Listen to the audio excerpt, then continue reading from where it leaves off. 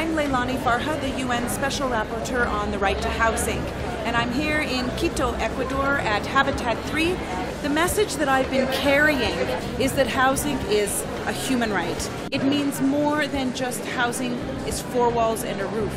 It means that housing is a place where you can live in security, with peace, and in dignity. It's a place that protects your right to life. It's a place that protects your right to health, or should be. And so, I've been carrying this message in various ways.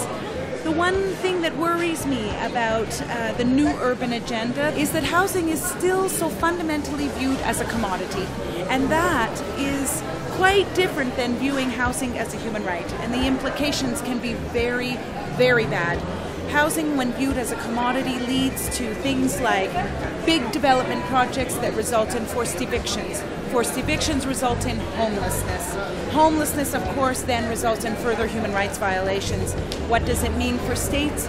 It means they have to start developing national housing strategies that are based in human rights, and so do local government.